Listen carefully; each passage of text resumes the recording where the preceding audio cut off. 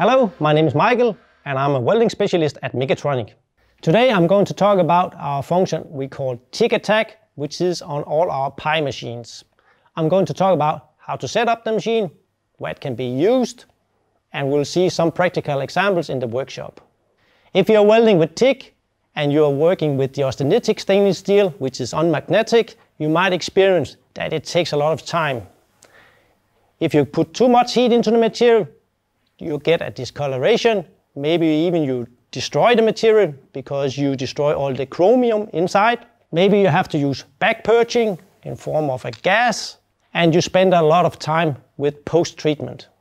Are you using the right gas?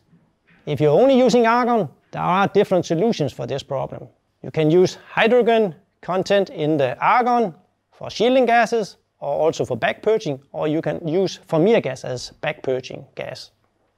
So what is TIG-A-Tack? It is a semi-automated process and it's controlled by our milliseconds over a certain amount of amps. Make sure you have the same distance from the tungsten to the material. Traditional tacking requires more time because maybe you have to use back purging. You provide the material with a lot more heat, so the discoloration, you have to deal with that. It takes time. And maybe also use filler rod.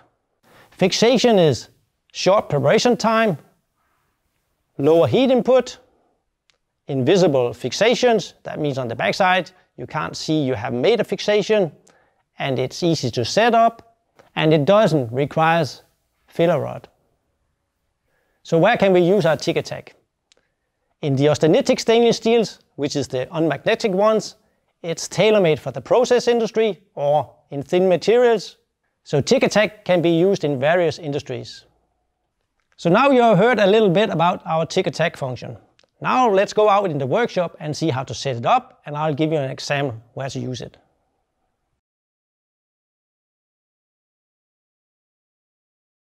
Welcome to our workshop. I'll now demonstrate and show you how easy it is to set up our function TIG-A-Tack, and after that I'll demonstrate a standard tagging, and then I'll show you how to make a fixation with our TIG-A-Tack.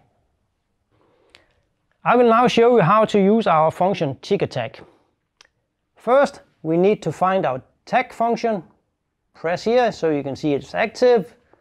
Then we have to go to our main menu in the second parameters. If you press one time, you can see the tagging function is in function. Now we have to find a time. I will try to find a time that says 0.03. Next step is to find some amperage. And in this case, I will try to set it on 160 amps. And then we need to test it. So now the machine is set. I get 160 amps over 0.03 seconds. So now we need to test it. TIG-A-Tack is suitable for austenitic stainless steel. This type of steel is very ductile, so that means it's easy to weld. You can easily bend it. So it's the best performance you get if you use the TIG-A-Tack function in this type of material.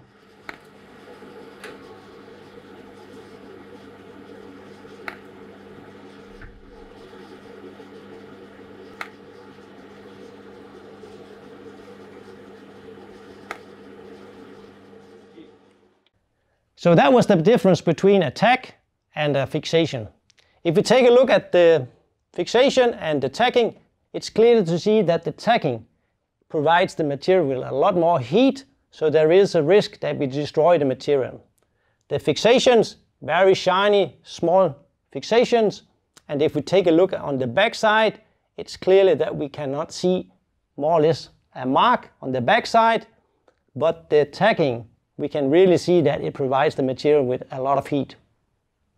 So to summarize our TIG-A-Tack function, it's a semi-automated process and it's controlled by milliseconds over a certain amount of amps. It's made for fixation the material. It's especially designed for process industry and it's so easy to use. Thank you for watching. See you next time.